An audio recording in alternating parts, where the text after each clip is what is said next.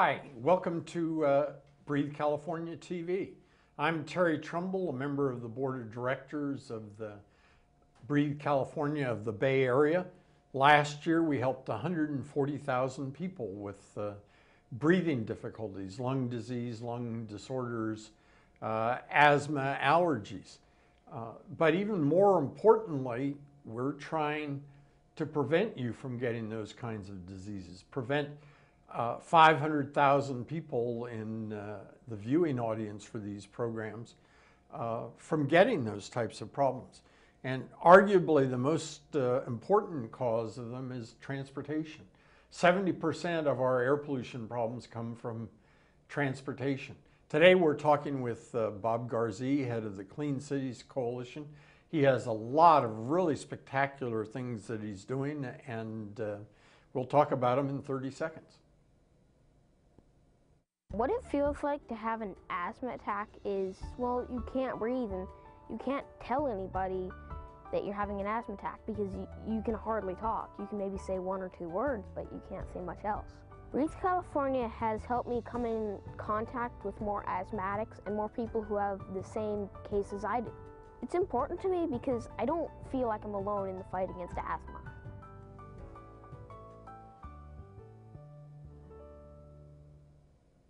Welcome back. I'm Terry Trumbull. This is Breathe California TV. I'm the Environmental Health Committee Chair. Besides Breathe California helping people that have developed lung disease, we're trying to prevent it. And a major leader in the South Bay for as long as I've known him, probably 15 years that I've known Bob Garzee, he's been working to develop transportation that doesn't pollute, that doesn't cause lung damage. He's the head of the Clean Cities Coalition. A year ago, they partnered up with Breathe California, and we're going to talk about all sorts of real exciting, easy to implement transportation solutions. Welcome. Thank you, Terry. It's pleasant to be here. You look familiar. Have you done this show before? Yes, I have. I've been dedicated to clean, green transportation for almost 19 years. And I have some good news to bring to the members of Breathe California and the community. Well, why don't you talk about it? Maybe start off with what's this little three-part logo mean? Well, we joined together not only with Silicon Valley Clean Cities, but also with the Electronic Transportation Development Center, which is a 7-year program of using Silicon Valley technology, bringing together that technology for alternative fuels, and then creating jobs in our marketplace. And those three organizations, Breathe, ETC, and Clean Cities, have worked very closely together over the last 14 months. Well, I have to say, I find the title that we're using for you, which you were quite adamant on, transportation specialist, to be excessively modest. So why don't you talk a little bit about the kind of things that you've been working on so we can justify me thinking the title ought to be much more expanded. Well, I'm not as concerned about the title definition as I am the fact that I've been involved with Breathe California, and your board, including you, has said we want to have you be an official transportation specialist for our organization.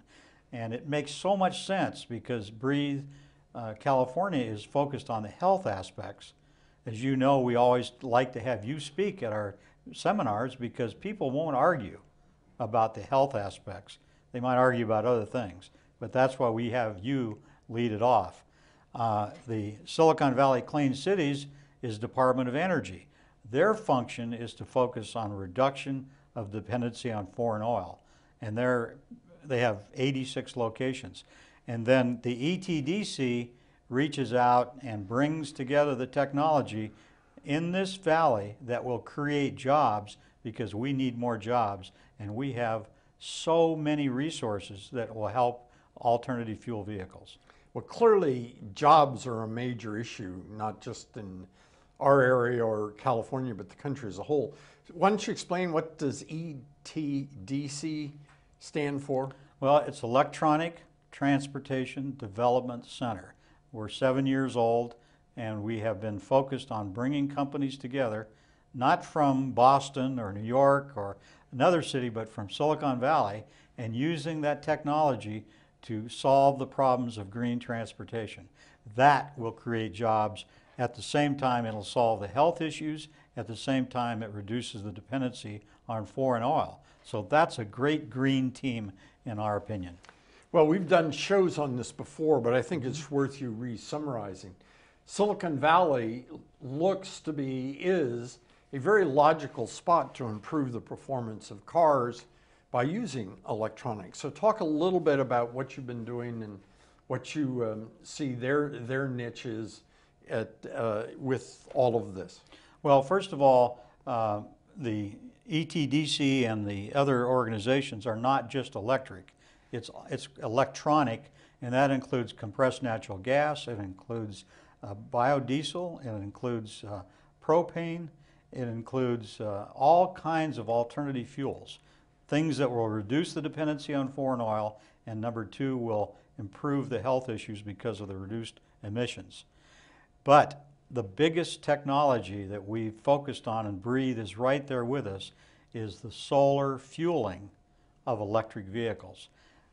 As we all know, electric vehicles don't create many emissions. That's good for health, reduces gasoline. But if you can find a source of fuel to make that electricity that doesn't create a lot of emissions, well, this valley, Silicon Valley, is the leader in solar. So we brought together a technology group that takes the fuel that the solar panels develop and doesn't just focus on the area of buildings, it focuses on using that energy for the fuel of the vehicles. We call that zero emissions squared. You've got a zero emission vehicle, you've got a zero emission fuel source. If you bring those two together, you really have made an impact. If I can point to this area right here, yes. This is how you do that.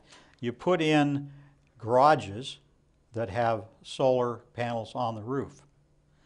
During the daytime, when those vehicles are out and doing their job, the solar creates the energy and is stored either in the vehicle, if it's there, or into the grid.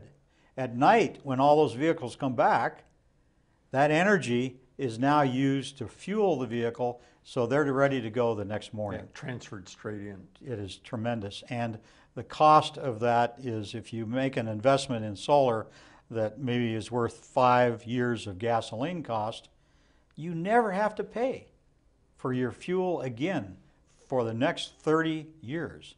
It's an exciting technology matchup. Well, I know I'm completely outside of the script that you suggested when I say this, but I think it's real important for our audience to understand. Everybody knows in the 70s, we were the high-tech development capital of the world. And in the 90s and the early part of the start of the new millennium, we assumed a very similar role in biotech. Mm-hmm. And the last 5 years or so, we are doing that in green technology, like what you're talking about. Most people don't realize we've had $10 billion of investment in this area, that cars really can get developed here, and perhaps Tesla is the best indication of that. Well, yes, your example of transportation making most of the dirty air and transportation using up most of the fuel are examples of why you want to do this, because you got to solve those two problems. So I want to know is, how in the world do I get an electric powered car that looks like that? Well, we and the group with Breathe have brought together Silicon Valley technology companies that make vehicles. And this next chart we're going to show you, this one features a sports car, because not everybody needs to drive a bus. Yeah. Not everybody needs to drive a motorcycle. But if we can go to the large chart, we can see that there is a total portfolio of electric vehicles available. Right there, there are 17 types of electric vehicles that are matched to being fueled by solar. As you look around that chart, it can be addressing parks, municipal fleets, it can be addressing universities, it can be addressing the transit agencies, and all of those, as you can see here, we have shown that they can be fueled with solar panels. Well, as an example, I teach in the Environmental Studies Department at San Jose State, and all of the on-campus vehicles are electric. Yes. So, I mean, that's wonderful. You and I, a year ago or so, were at an showing off in San Jose at City Hall, an electric school bus. Talk a little bit about that. It seems to me like a perfect use for electricity. Breathe did such a great job of helping introduce that product, which was an all-electric bus. You had school children there making the announcement. This bus technology has gone on to be a world record holder in its ability to get the job done at the least amount of dollars for the fuel. They have now gone forward with us, including Breathe, to say we want to do an electric fueled school bus. The excitement of that is most of the schools have fuel for the building on their roof, which is solar. We're getting them the transition from just the building itself to the fuel for the vehicles, and that solution not only is important from a fuel cost, but all those children riding on that bus don't even have to worry about the generation of the fuel. It's now done with solar. Very exciting project. I know it's back a step, but the solar generation in parking lots is such a spectacular idea. At the Water District, any of you that drive on Almaden Expressway Road, it's just south of Blossom Hill, you'll see that their parking lot is completely covered. And when they first put them in, they had employees fighting over the spots. And it wasn't because they were getting any electric benefit, it's just their cars weren't baking and ruined the car during the day. But That's right. they provide all of their electricity needs for the water district as well. And that's primary for the buildings. Now with this new technology we worked on, it's now going to be able to provide the fuel for the school bus because they're going to be electric. Now that's an exciting concept, and that's a great place to see what this technology can do. Another place that's great, if you want to take a look, is we have exhibits at the Tech Museum in San Jose. If you want to go down there, on the lower level is a solar fueled pickup, and on the roof is a solar fueled energy system that is very exciting and is provided by SunPower. We provide the examples of the vehicles. But you can see there isn't any type of vehicle that you couldn't buy in the electric area that would be able to be fueled with solar technology. Exciting project. Breathe California is right in the middle of making that happen. As are Bob Garzee and the Clean Cities Coalition and the rest of our partners. This is pretty exciting stuff. We're reducing the health hazard to ourselves by developing green energy and not having any change to our lifestyle. Everything that you want to do, you can still do, but by doing it with alternative sources. And Bob has shown us 14 different vehicles. So jobs, clean energy, better health. Come back in 30 seconds and we'll talk some more. The nice thing about Better Breathers Club is we go in and there's other people sitting around with oxygen. It's almost a relief that everybody looks the same in the room. It's a funny thing to say, but it's a good feeling. Breathe California means having resources available to us that will help guide us and make our lives easier. Welcome back. I'm Terry Trumbull with Breathe California. Our guest is Bob Garzee from the Clean Cities Coalition, which is an integral part of Breathe California. He does all the good stuff. We do a little bit of administrative work to support him. Anything more that you wanted to mention? I thought you did a great job, Terry, wrapping up the benefits at the end. Well, then let's quit. But I want to add one more. Oh, we're not going to blank air for 10 minutes? Well, people do things because of dollars as well as health reasons. And we all know the price of gasoline is going up. 42 cents it's gone up in the last year. That's 14%. They're fully expecting it to go to $100 a barrel for oil, which they say will drive it up to $3.75 a gallon. When we deal with fleets, their biggest financial problem is buying all that fuel. And this approach allows them to reduce their fuel costs significantly. So we can add that to your bundle of benefits for what Breathe is doing. Well, to wax really serious on this, the average person doesn't know that the United States in the first oil crisis that we had, where we were being boycotted by countries in the Arab Peninsula, the United States was the biggest producer of oil in the world, but that ended in 1970 and our production in this country has gone down. That's called peak oil. Yes. And in the country as a whole, it was 2004, 2005 for the whole country. To put it another way, we've got everybody in China and India wanting to lead our lifestyle, and the amount of oil available is declining pretty rapidly. So just to reiterate, that converts for you into what with gas prices? Well, 375 at the end of the year is what they're predicting. The other thing this does from Breathe's viewpoint for helping the community is it reduces our dependency on foreign oil, which I can tell you is a concern for national defense. If somebody can control that flow, we are in trouble. Number two, it reduces the cost of the fuel companies having to provide fuel to our transportation operators. And number three, we use our own technology in this valley to create jobs, which we got a 9.8% problem that we could solve because of our technology. Yeah. I mean, I don't think you can overemphasize this point. National security, jobs, our health all add up.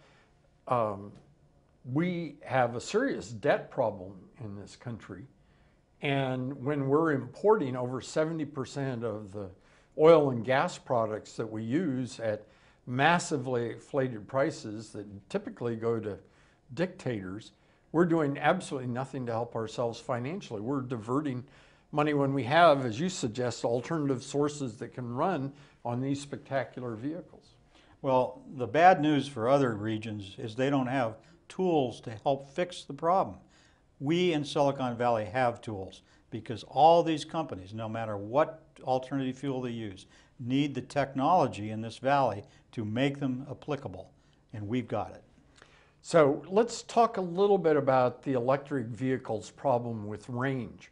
It seems to me that for a school bus, that isn't the slightest bit of a problem. Is that something you'd agree with? Many of these vehicles don't have a range issue, and that's why the city of San Jose uses so many of them, as you don't need a vehicle that goes 70 miles an hour and 150 miles.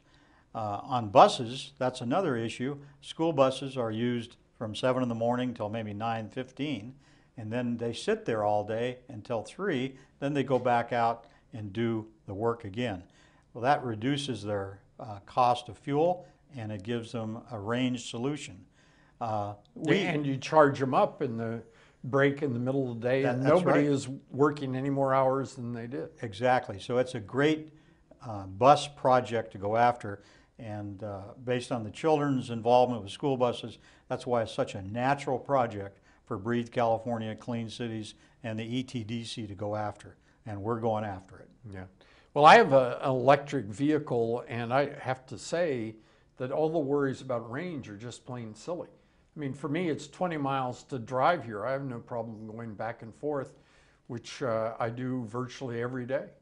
Well, most people only drive 37 miles. Yeah. The other good news is in the last 4 years, the battery technology has improved 300%. They have a new car coming out right now, which is called the Leaf, that they're quoting a 100-mile range. That's a lot different than what we used to only quote 15 to 20. So why don't we talk about, are we ready for Yeah, work let's talk first? about another thing that Breathe is doing. This is what we call the faculty chart for the Electronic Transportation Development Center, Breathe, and Clean Cities. These are experts that we've brought together that have areas of knowledge that they can teach to other people. One of the things you know that people are trying to do is learn about a new industry so they can get employment. So the Breathe organization, and you can look at this on your website, has classes that they're putting together. These are ones we can pick from. There's solar fueling, there's vehicle maintenance, there's vehicle testing, there's compressed natural gas, there's motors, batteries, gensets, all those things that people need to learn about. What is genset? That's a device that's a motor on the vehicle that works like a generator and Sure. gives the vehicle more range, the Sure. one that you're bringing up. Yeah. The things that are coming up here in the next 3 weeks are 2 classes that Breathe and the ETDC and Clean Cities are putting together. One is on the 13th of January, which is on what we call CNG and propane fueling, where people can come and learn about how you can use those So fuels. you and I know CNG, but explain that. I for our should say audience. compressed natural gas. And it's the same gas you cook with and heat your house with, but it will run a vehicle at a lot less the emission level and gets just as good mileage and is about $1.25 a gallon less than gasoline. Yeah, it still amazes me that most of my lifetime people have thrown away natural gas as a waste product when it's the cheapest fossil fuel around and cleanest. And all American. Yeah. And the thing that was good to me was I like electric, I know a lot about it, but I went out and bought a CNG pickup. And I've been driving it for 2 years, and believe me, it does the job. And that's going to be discussed at this class. The other class is a class for auto mechanics that want to learn how to work on electric vehicles because they're starting to get them coming in and they don't know what to do. So that's on the 16th. Again, it's on the website that we have listed here, and it will teach a mechanic how to go ahead and fix a vehicle when it comes in. And as you know, there's going to be a lot of electric vehicles in the market.